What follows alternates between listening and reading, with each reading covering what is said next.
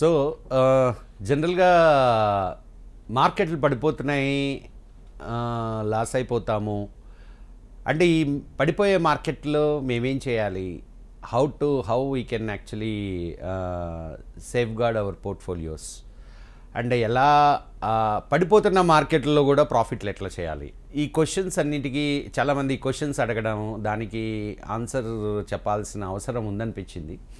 So బేసిక్గా economic cycles తీసుకుంటే ప్రతి కంట్రీకి డిఫరెంట్ ఎకనామిక్ సైకిల్స్ ఉంటాయి. ఒకటి గ్రోత్ ఫేజ్ ఉంటుంది, దెన్ రిసెషన్ ఉంటుంది, దెన్ స్లంప్ ఉంటుంది, దెన్ మళ్ళీ రికవరీ ఉంటుంది. ఈ 4 సైకిల్స్ నడుస్తూ ఉంటాయి ప్రతి ఎకానమీలో. కానీ ఇక్కడ గుర్తించాల్సిన విషయం ఏంటంటే ప్రతి సైకిల్లోనూ కొన్ని ఇండస్ట్రీస్ పెర్ఫామ్ చేస్తాయి. అంటే రిసెషన్లో ఉన్నంత మాత్రాన ఏ స్టాక్స్ పైకి వెళ్ళవని ఏం లేదు. Suppose for example FMCG stocks ఉన్నాయి, హిందుస్థాన్ యూనిలీవర్ ఉంది. మనకి ఎంత రిసెషన్ ఉన్నా, ప్రపంచంలో ఏ ప్రాబ్లమ్స్ ఉన్నా ఇంట్లో తిండి తింటాము, అలాగే సబ్బులు కొనుక్కుంటాం. సో కాబట్టి వాటికి ఏమీ ఉండదు, పాపులేషన్ పెరుగుతూనే ఉంది అండ్ వాటి గ్రోత్ పెరుగుతూనే ఉంది. సో ఇక్కడ ఆలోచించాల్సిన విషయం ఏంటంటే మార్కెట్ కరెక్షన్ పడుతున్నప్పుడు it's a good opportunity to buy. In fact ఇప్పుడు చూస్తే లాంగ్ టర్మ్ హిస్టారికల్గా చూస్తే కరెక్షన్ ఇచ్చినప్పుడల్లా కొన్న వాళ్ళకి డబ్బులు వచ్చినాయి. కానీ ఎలాంటి కంపెనీలు కొనాలి అది important. Suppose for example already high వాల్యుయేషన్స్లో ఉన్న కంపెనీలు కొంటే ఈ కరెక్షన్లో కొంచెం ఎక్కువ కరెక్షన్ శాతం కిందకు వచ్చే అవకాశాలు ఉన్నాయి. స్టాక్ సెలెక్షన్లో ఫస్ట్ ఆఫ్ ఆల్ మనం చూడాల్సింది ఏంటి అంటే వాల్యూ ఆఫ్ ద కంపెనీ, అంటే కరెక్ట్ వాల్యుయేషన్ ఉందా కంపెనీకి, లేదు అసలు first qualitative management and qualitative factors okay అనుకుంటే లాంగ్ టర్మ్ కూడా వెయిట్ చేయొచ్చు, నష్టమేం లేదు. కరెక్షన్ వచ్చినా వెయిట్ చేయొచ్చు. సరే ఇదంతా పక్కన పెడితే హౌ టు సేఫ్ గార్డ్, ఈ ఫాల్ నుంచి మనని మనం సేఫ్ గార్డ్ చేసుకోవడం ఎట్లా అని చూస్తే there is something called hedging. Hedging అంటే ఏంటి? సో దీనికి కొంచెం ఫ్యూచర్స్ అండ్ ఆప్షన్స్ లో అవగాహన ఉండాలి దీన్ని చేయాలంటే. సో జనరల్గా సపోజ్ ఎస్బీఐ షేర్ కొన్నారు మీరు, సపోజ్ ఒక 3000 షేర్స్ మీరు కొన్నారనుకుందాము. మార్చ్ 2020లో 150 లెవెల్స్ వరకు వచ్చింది, ఇప్పుడు ఆల్మోస్ట్ 500కి వెళ్ళిపోయింది.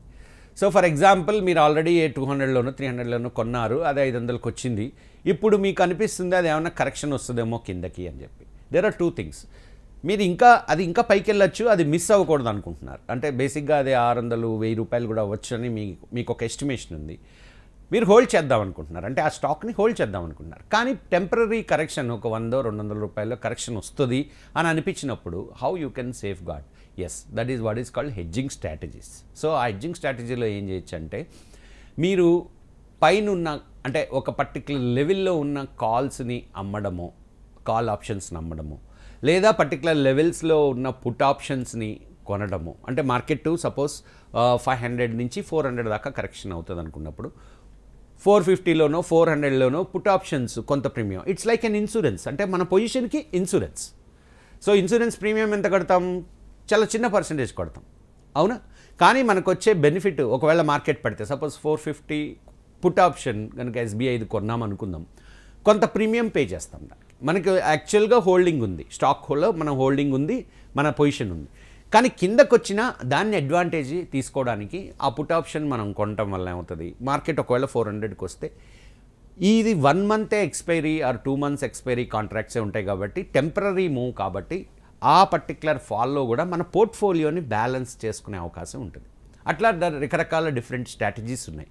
Like you can sell in futures, అంటే మీకు ఏదైతే క్వాంటిటీ స్టాక్స్లో ఉందో ఫ్యూచర్స్ క్వాంటిటీ కూడా సమానంగా ఉంటేనే ఈ పని చేయగలుగుతాం ప్రతిదీ. ఎందుకంటే లాట్ సైజ్ అనేది ఫ్యూచర్స్లో ఉంటుంది కాబట్టి సపోజ్ ఎస్బీఐ తీసుకుంటే 3000 షేర్స్ ఈజ్ 1 లాట్. అట్లాగే ప్రతి ఫ్యూచర్స్కి లాట్ సైజెస్ ఉంటాయి కాబట్టి ఆ లాట్ సైజెస్ని బట్టి అన్ని షేర్స్ ఫిజికల్గా మనకు ఉంటే దీనిని హెడ్జింగ్ అంటే రివర్స్లో మనం మార్కెట్ ఫాల్ను కూడా పట్టుకునే అవకాశం ఉంటుంది.